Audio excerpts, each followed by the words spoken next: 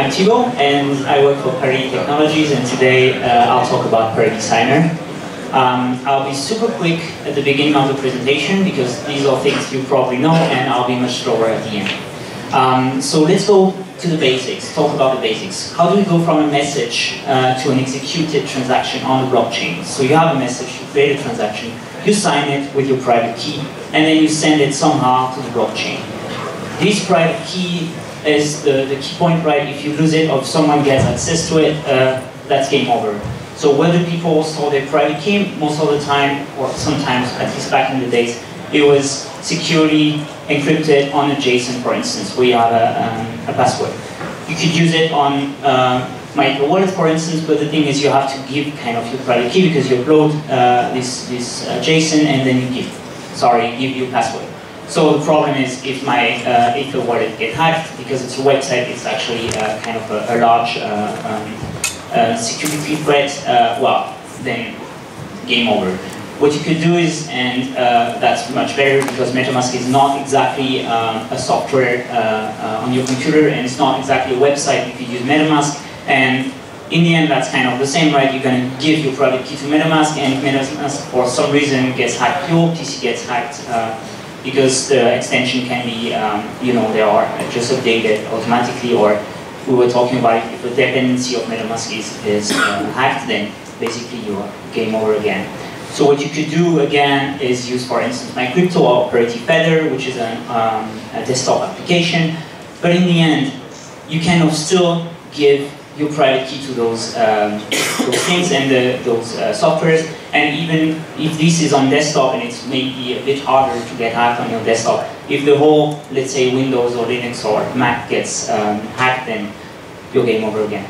So what people do to have like kind of the highest security today, or one of the highest security, while being able to use the private key, because highest security is just, take your mnemonic and put it somewhere super safe. It's just you cannot use it anymore, right? So it doesn't make sense. So people use, for instance, a Trezor, and they use it together with an online application. So in the middle there's Feather, and you create a transaction online with this online software. You send it to the hardware wallet, you sign it from the hardware wallet, and then you send it to the blockchain that verifies the signature.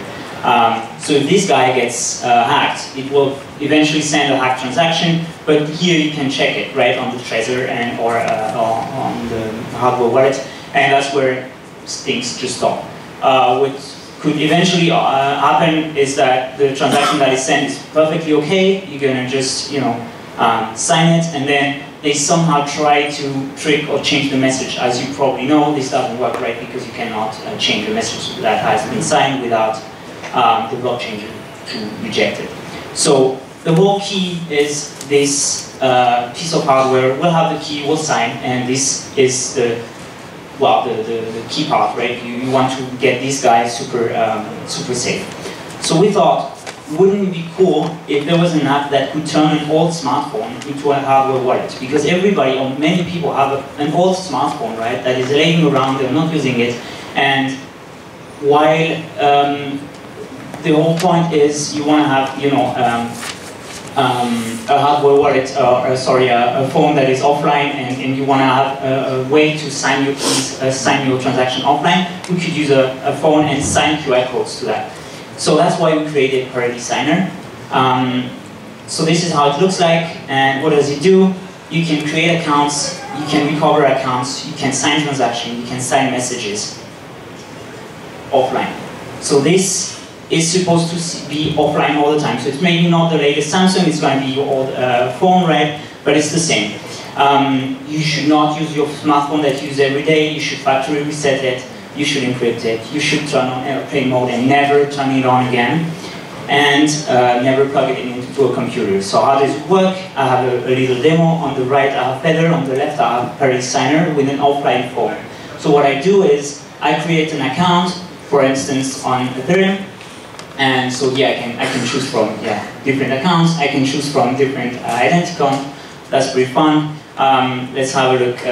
Well, here there's one that looks like a little fox, so that's pretty cool. I'm going to pick this one, and I'm going to give it a name, etc. On the right, again, this is on the right. There's a synced wallet that is offline and ready to send some transactions.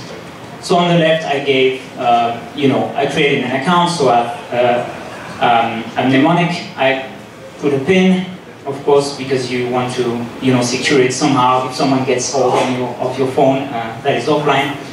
And on the right, what I'm going to do is I'm going to import this account that has been created offline. So I can just scan a QR code. The left, I'm going to show this QR code to my PC, basically, to the webcam of the PC. Just give the name, right? No need to sign to put any password or whatever, because anyway, it's on the phone that is offline. Now I've sent already some money to this account, and I'm just going to show you how we're going to send money from the account. So now from this account that is offline, I will send money to another account. So I'm going to show you how to sign a transaction. So from the account that is offline, I'm just going to say scan, and this on the right is the transaction that needs to be signed, right? It hasn't been signed. So on the left, on the offline, I'm going to scan this transaction from my PC. Then I'm going to review it on a nice screen that is a smartphone screen, right? So it's pretty nice. I can see everything. I can just sign it by typing my PIN. And then I'm going to show the signed transaction. So on the left, it's the signed transaction that I'm just going to, went super quick, but just going to scan with my webcam. And that's it, right? So behind the scene, it's written in React Native. We have cryptographic libraries written in Rust. Everything is made to work offline, so you will not never get online with your phone. The private key never is exposed to the internet. Just to be super clear, if you have millions of euros or ETH, just don't use this. What's next? We want to use biometric encryption, dynamic network. We can talk about it. You can get it on the App Store, on the Android, or we have an APK on GitHub. Thank you very much.